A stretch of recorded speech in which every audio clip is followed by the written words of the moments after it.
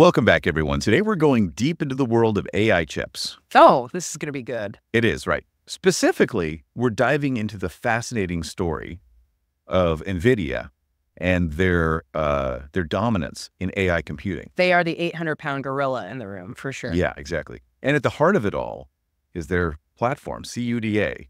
They've built this almost like a walled garden, and it's been incredibly successful for them. It really has. But, things are getting interesting because you have these major players like Intel, AMD, Google, even Amazon. Yeah, they're all starting to challenge NVIDIA's reign. So we're going to unpack all of that, not just the what, but the why, the strategies, the potential shakeups, what it all means for the future of AI. What's always struck me about NVIDIA is how they really capitalized on a fundamental shift in computing. Mm-hmm. It's not just about faster chips. It's like they tapped into a whole new dimension of processing power. Okay, so break that down for us. They basically took GPUs, which most people associate with, video games and graphics. Exactly, yeah. And transformed them into these AI powerhouses. But how did they do that? Well, their secret sauce is CUDA. It stands for Compute Unified Device Architecture. Oh, okay. Think of it like a conductor for an orchestra, but for GPUs.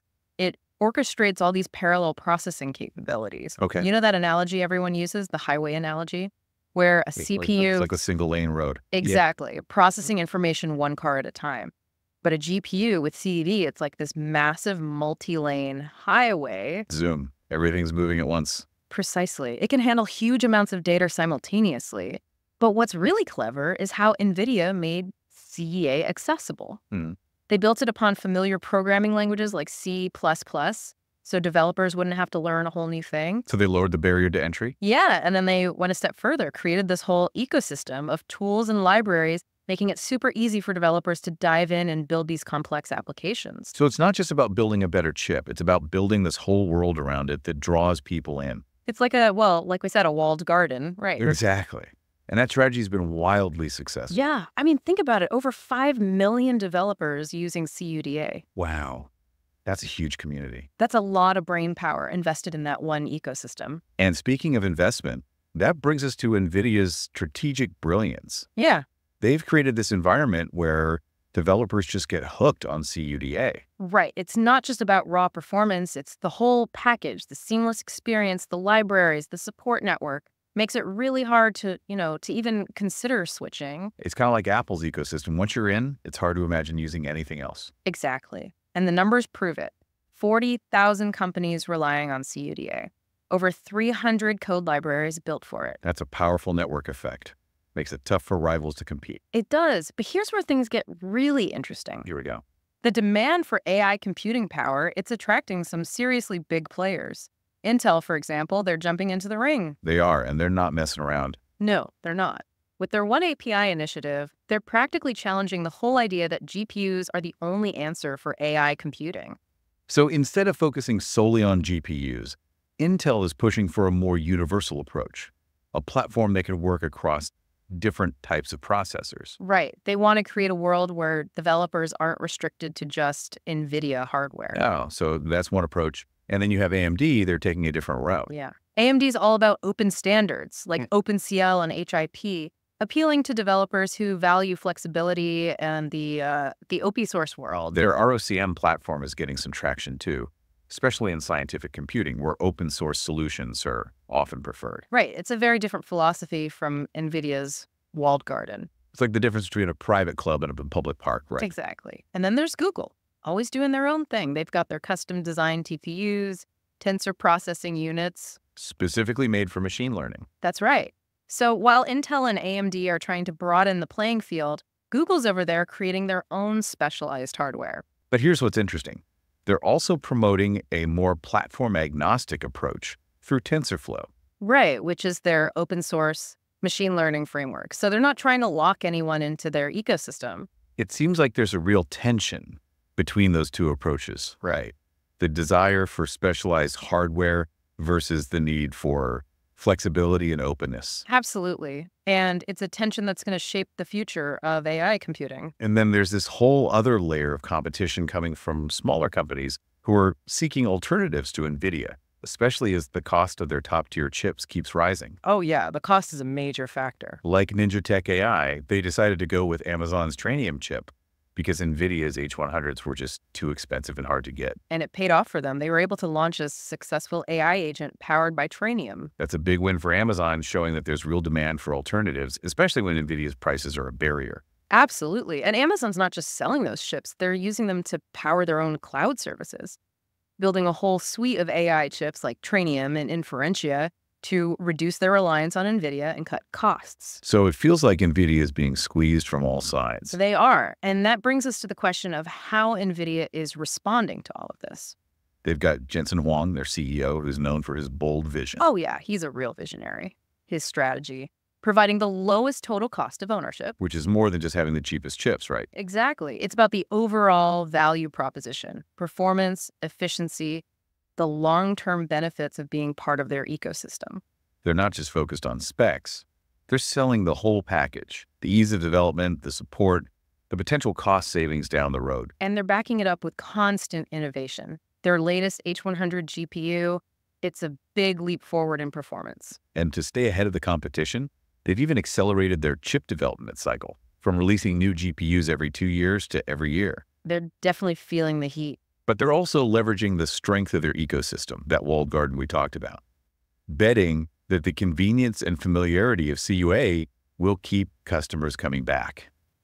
You know, it's almost like they're saying, sure, you can try those other options, but you'll have to start from scratch. Is it worth the hassle?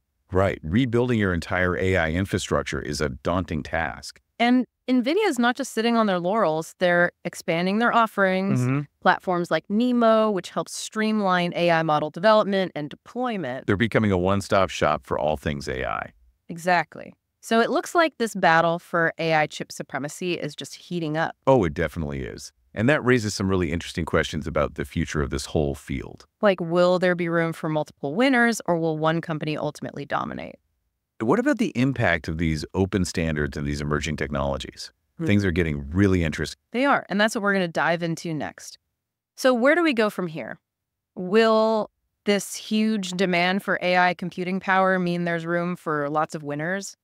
Or will we end up with just one company ruling the roost, kind of like NVIDIA is now? Yeah, that's the big question. Yeah. And like we were talking about, it's not just about who has the fastest chip. It's that whole ecosystem, right? The software, the tools, the developers. Exactly. So can those open standards that AMD's pushing, can those really take off and, shake things up? Or is NVIDIA's walled garden just too convenient, too powerful? What would it even take for a company to actually break free from NVIDIA's walled garden? Would they have to completely rebuild everything from scratch? Honestly, in a lot of cases, probably yes. Think about a company that's built their whole AI system using CUDA, using NVIDIA's GPUs, their software. They're all in. Totally all in. Switching to something else, even if it uses open standards, it could mean rewriting tons of code, retraining their AI models, maybe even buying new hardware. That's a huge undertaking. Oh, yeah. It's a massive project. And that's what NVIDIA is counting on, that inertia. So even if there are cheaper options, more flexible options out there, the cost of switching is just too high. So companies stick with what they know. Exactly. But there are some things that could shift the balance. Like, what if those open source platforms like ROCm, AMD's version of CUDA, what if they could match NVIDIA's performance? And what if those tools and libraries around them got good enough to, be just as easy to use? Right. Then things would get really interesting. Remember Ninja Tech AI, the company that went with Amazon's Trainium chip? Yeah. They did it because NVIDIA's prices were just too much. But they still had to do a lot of work to get their AI model running on a totally different system. It wasn't just plug and play. Not at all, but they did it. It shows you can break away from NVIDIA, but it takes a lot of time, resources, and you got to know what you're doing. And it's not just smaller companies like Ninja Tech who are looking for other options. You're talking about the big guys like Amazon? Yeah, Amazon's building their own AI chips now, like Trainium and Inferentia, to use in their cloud services. To get away from depending on NVIDIA. Exactly. And that's a big deal because it shows that even the giants want more control over their AI. They don't want to be stuck with just one vendor. So it's a battle on multiple fronts, Yeah. right? You've got the chip performance war, the ecosystem war, and this fight for control. And then on top of all that, we've got these wildcard technologies like quantum computing. Still early days, but But if quantum computers become a real thing for AI, It could totally change the game. We're talking a whole new level of computing power. Imagine being able to solve problems that are impossible for our current computers. Drug discovery, materials, science, finance, everything could change. It's mind-blowing. But let's come back to the present for a sec. We've been focusing on the challenges to Nvidia, but they're not just sitting back and watching, are they? Not a chance. They're not. Nvidia is a tough competitor, and they're not giving up their lead easily. They're always innovating, pushing the limits, making their ecosystem even better. And they've got Jensen Huang, their CEO. The guy's a visionary. He's already said that they're going to deal with those cost concerns that are pushing companies to look elsewhere. So they're listening. Yeah, and they're responding. Huang said their next generation of AI chips will be more affordable. So they're not ignoring the competition. Not at all. Plus, they're pouring money into research and development, looking for new ways to stay ahead. So it sounds like Nvidia is fighting on all fronts: innovation, affordability, and keeping their ecosystem strong. Exactly. They're not just defending their position, they're trying to shape the future. So for companies trying to figure out this whole AI chip landscape, what should they be thinking about? First things first, you got to know what you need AI for. What are you trying to do with it? What kind of performance are you looking for? What's your budget? Right. It's not a one-size-fits-all thing. Nope. The best choice depends on your specific situation. But there's also a bigger question to think about. Or philosophical. Yeah. What kind of AI world do you want to be a part of? Do you like the convenience of NVIDIA's walled garden? Or do you want the freedom of open standards? Even if it means more work up front. Exactly. It's a choice every company has to make. And those choices will determine what the future of AI looks like. Absolutely. Okay, so we've spent this whole deep dive talking about this battle royale happening in the world of AI chips.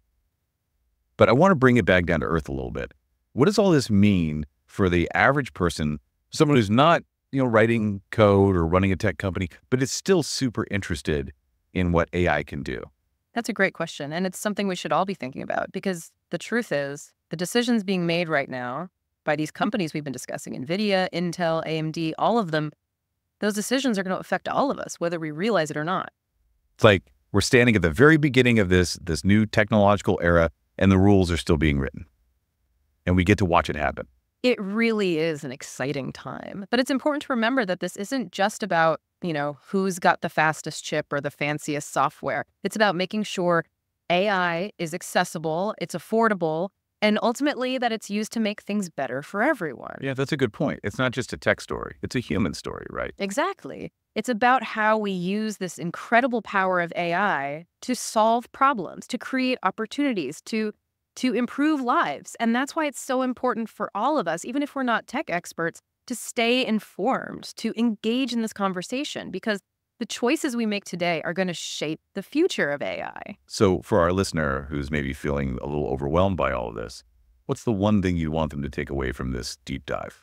I'd say don't be afraid to dive in. Get curious, There are so many resources out there, so many ways to learn about AI, even just on a basic level. The more you understand about how it works, the better prepared you'll be for the future. And don't forget, this is a field that's constantly evolving. What's cutting edge today could be old news tomorrow, so stay curious, stay informed. And who knows, maybe you'll even find yourself inspired to contribute to this whole AI revolution in your own way. Absolutely. Remember, the future of AI isn't set in stone. It's being created right now, and we all have a role to play in shaping it. Well said. So to everyone listening, keep exploring, keep asking questions, and until next time, keep diving deep.